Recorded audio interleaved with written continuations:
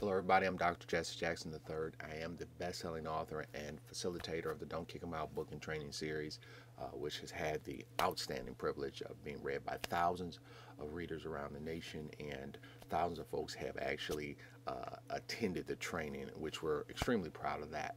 What we want to do is, in this brief training, is answer some of the basic questions that people have about Don't Kick 'Em Out, and things that would help them better understand how to use the program and how it creates value for you and your individual school.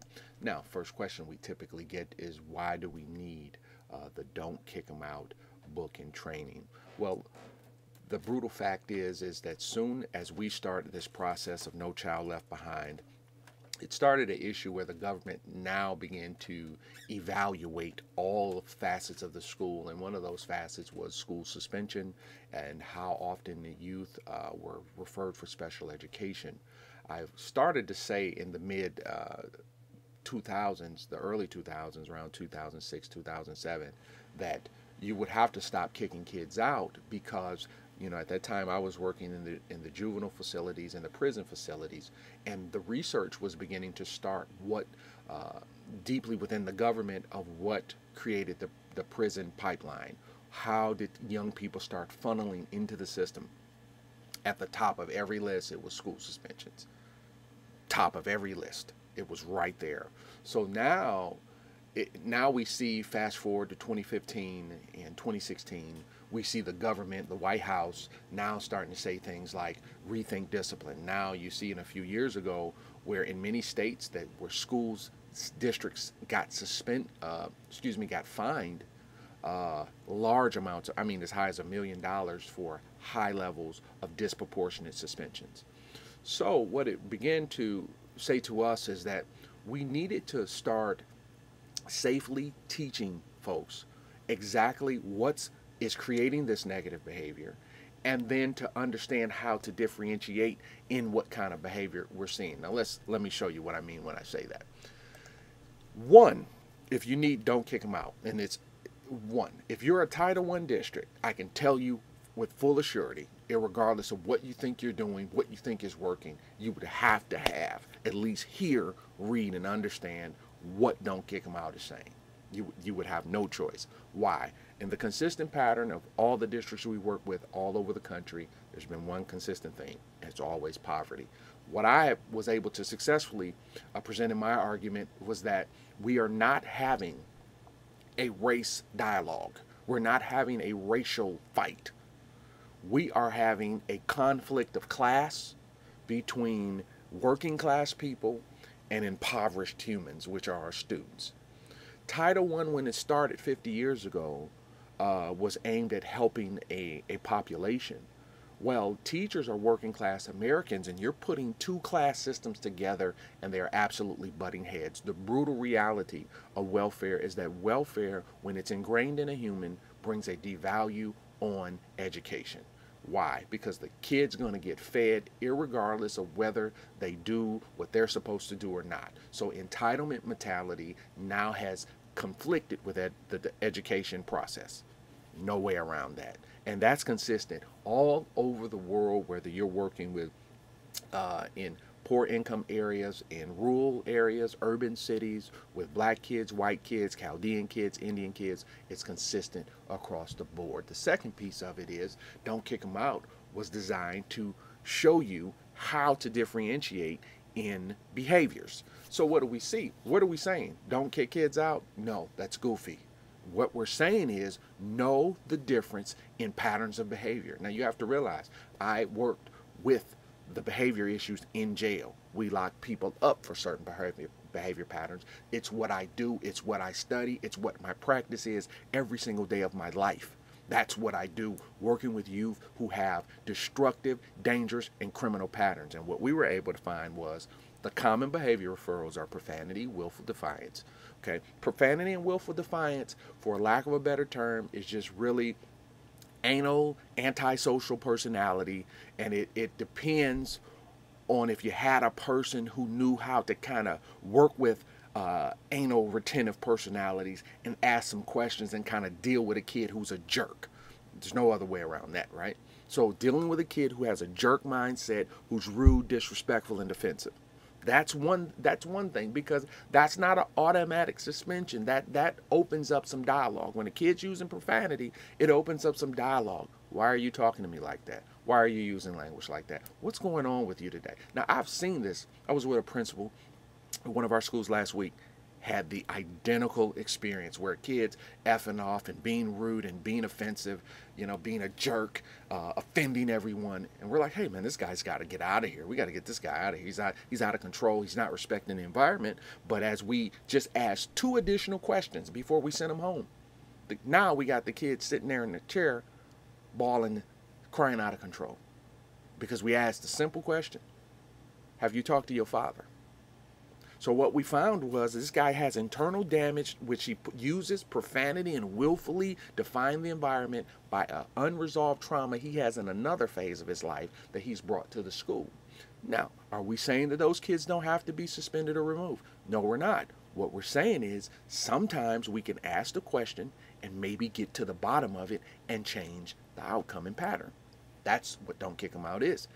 Do the step down, check down first before you execute judgment. Now, where the problem is here is with things, we have school districts that have people who think they know what they're doing, so now they keep that same mentality when it comes to dealing with things like fighting.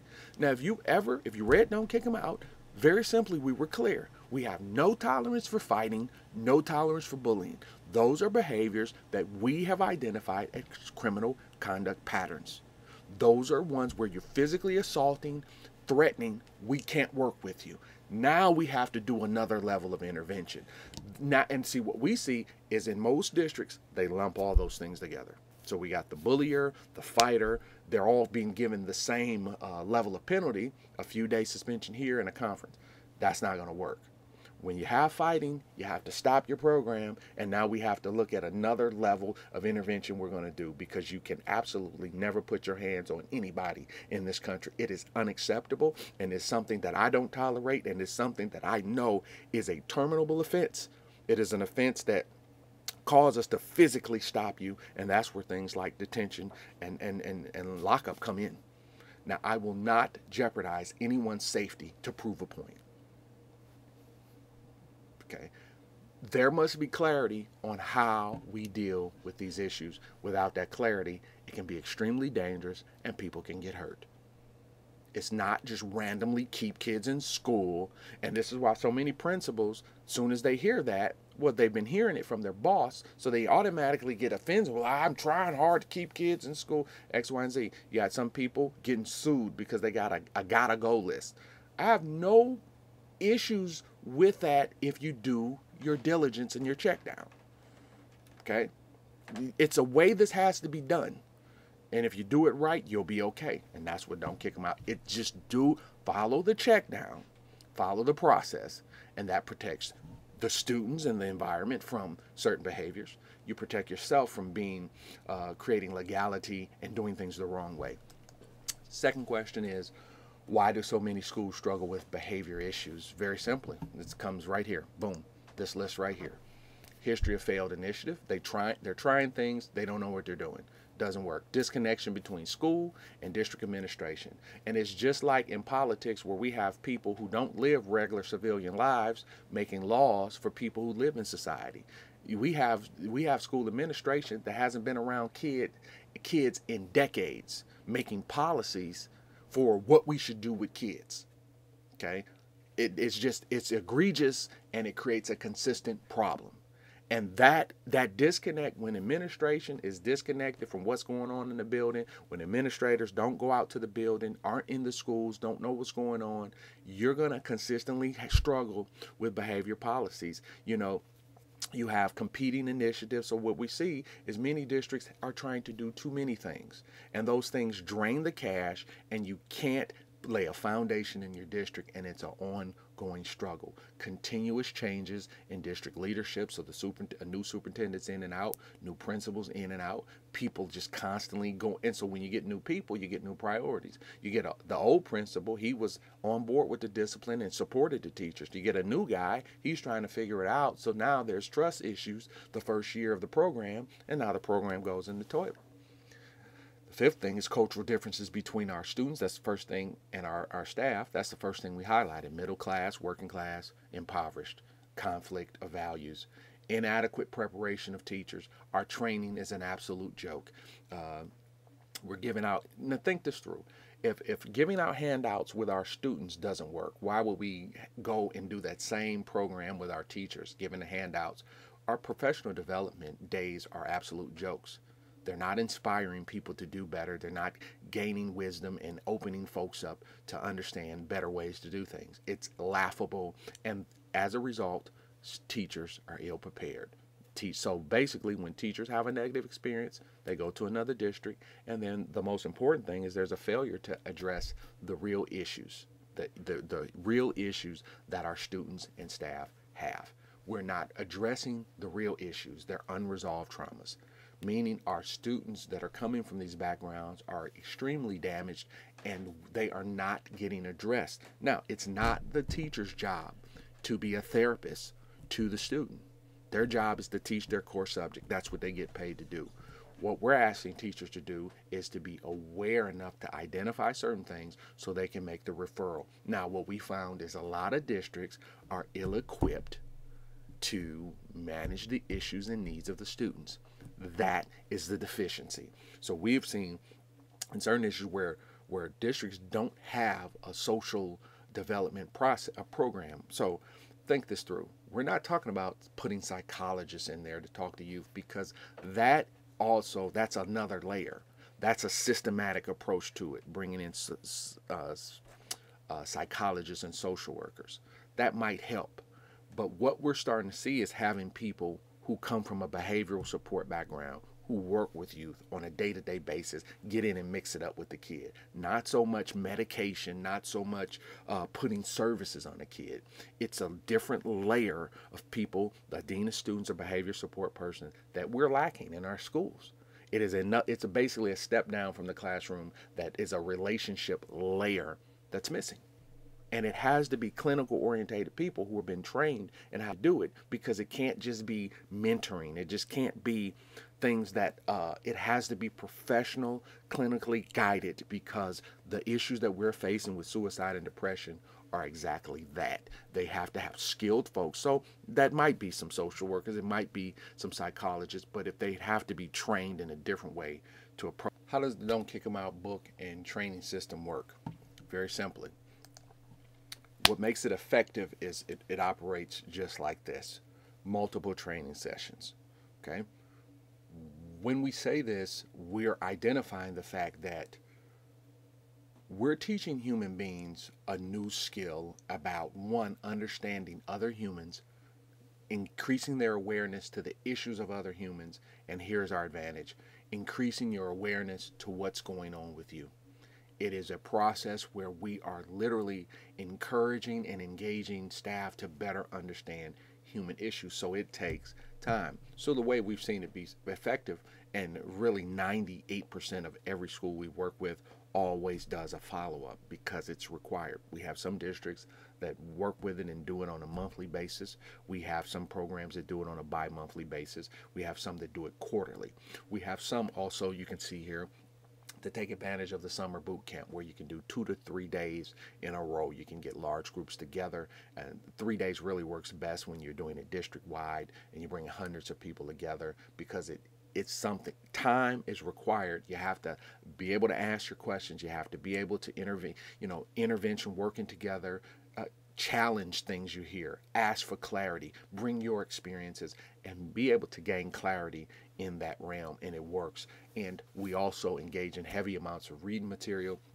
What I've done over the course of my 24-year career is I've continued to document the things I have seen, the things I know in working with students who are going to prison, who have shot and killed people, who have brought guns to school, who have been frequent, consistent behavior problems, and then working with the teachers who have worked with these kids and the things we've seen, the things that we know work, and the things that we know are productive that students and students and teachers and parents need to really understand.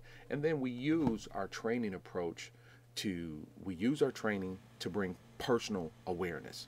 What we found is that we tried to help people on a personal level first because that impacts our professional conduct. Gone are the days of we're trying to approach things from just a purely professional perspective first. Teaching is a human sport. This is a people business. These are people problems. So we have to address it personally. We use our training sessions as personal awareness.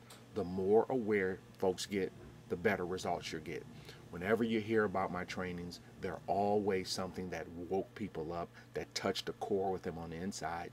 That's the only way to address this. There's no systematic way of dealing with it outside of systematically changing a human heart and a human mind. And that's what we do. That's been our advantage because it touches the core of what we believe and what we think. And that's what's been successful for us. This is why Don't Kick 'Em Out has been so valuable to thousands of educators around the nation and to schools and to districts that really needed a new way of approaching behavior. You can come up with a behavior system, positive behavior supports, put a lot of handouts in place, do a lot of trainings about what we think we should be doing. There's very few systems where people actually work with that difficult student who curses folks out, call you every name and things like that. What we found is two things. One, you can get ahead of that kind of behavior by identifying certain things in the kid. Know that, hey, this kid could be a problem for me. Let me approach it this way. And then the second part is once it has gotten to that point where the kid is having meltdowns, you got to know what to do under pressure with it. I do know that certain situations we can't manage. We have to remove from the school. Why? Because we can't manage it. And once again, teachers are not therapists. We want teachers to have awareness to what's going on with the kid, because what it can do is it can prevent a more escalated, dangerous issue in the future. So we will want to deal with this issue while we can control it versus when it's gotten out of control and we missed it. And that is what Don't Kick 'Em Out is all about. If you know your school would benefit from training and starting the process, because it is a process. This is not something that you're going to think, okay, we're going to hear this and let's see if this works out. No, it works out. Are you committed to following through? Now notice this. I'm going to leave you here with this. What makes it not work is that the leadership changes in the district and the leadership doesn't follow the process through. When we've seen success with what we're doing, it's that the management and leadership of the district are consistent across the board. The superintendent, the principal is going to be there, and they follow the course all the way through. When we have a disengaged superintendent, a disengaged principal that thinks like, oh, okay, it's all right, no big deal, or maybe it'll work out, maybe it won't, I can guarantee you're going to have an ongoing process of failure. And that is something we won't engage in. So this is why with our trainings, we interview the people who want us to come. Now notice this, we interview them, because if they're not going to stay committed to it, it will end in frustration for the staff. The staff will be disappointed. And I remember working with one staff consistently saying, are you going to come back? Are you going to come back? Because they say, we start initiatives, but we don't finish them. And that was the staff saying to me, make sure you stay engaged with management, because management here tends to start new initiatives, forget. Why? Because they're not with the kid every day.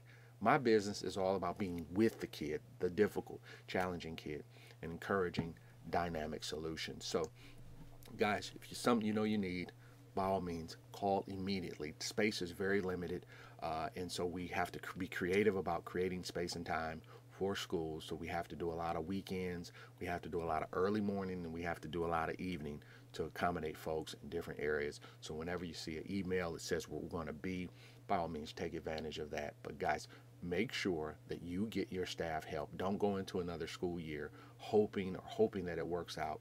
They have to have personal human knowledge on how to deal with personal human problems. That's what Don't Kick Them Out is.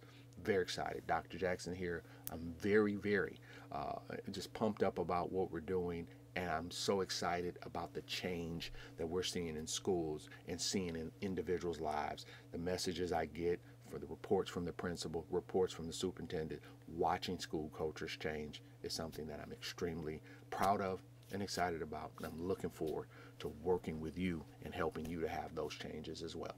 Dr. Jackson here. I'll see you next time.